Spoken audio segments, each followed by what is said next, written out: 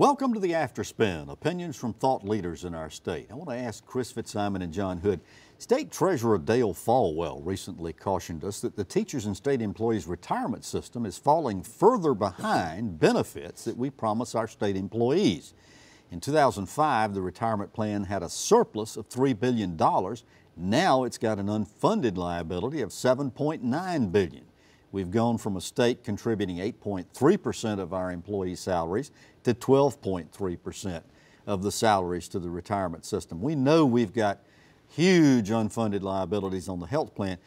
Chris, what should the lawmakers do about this growing liability to the pension plan? Well, there's not any good choices. What they haven't done so far is spend significant amounts of money when we have it, trying to address and reduce this liability. I mean, and you can argue it was the right thing to do. We've cut taxes, what, $3.5 or $4 billion over the last several years.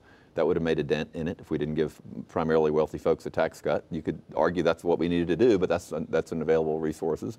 The other thing we can do, of course, is make employees pay more. We can reduce their benefits. Nobody politically wants to do that. The obvious thing to do is do a little bit of all those things. But no politician is thinking about what the unfunded liability is if no person is walking up to them on the street. Nobody's walking up to some legislator saying, I'm really worried about the unfunded liability. They want teachers to be paid more. They might want a tax cut. They might want a new school. They might want a lot of things.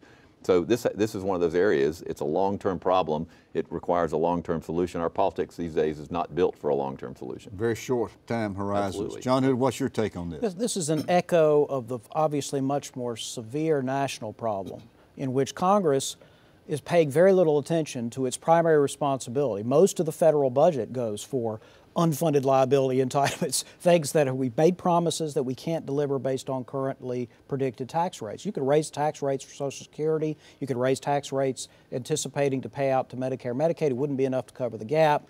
So we know in Washington that almost no one does what Chris is saying, comes up to the member of Congress and says, I want you to do something about unfunded liabilities. They just don't do it. And it doesn't happen in Raleigh either enough. Now, it's not nearly as serious a problem at the state level for a variety of reasons, but we do have a multi-billion-dollar liability in the pension fund. In fact, it's probably larger than the number you use because it still assumes some fairly optimistic scenarios for rate of return that we probably ought to dial down further. And Dale Folwell, the state treasurer, has already dialed it down. And longevity, age of people. Well, that part is they've tried to model. Yeah. But they're assuming levels of rate of return that at least would be risky if we want to assume them. Anyway, I don't want to get into the actuarial debate.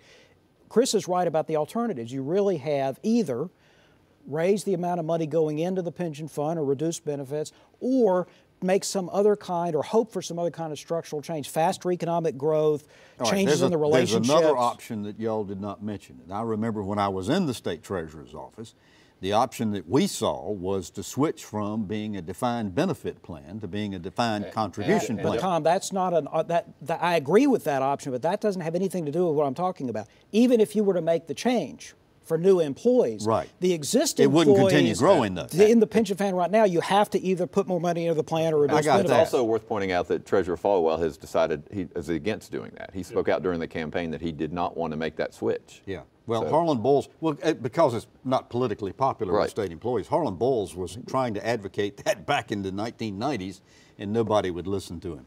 Well, anyway, thanks for watching the Afterspin. We'll have more video all during the week on ncspin.com.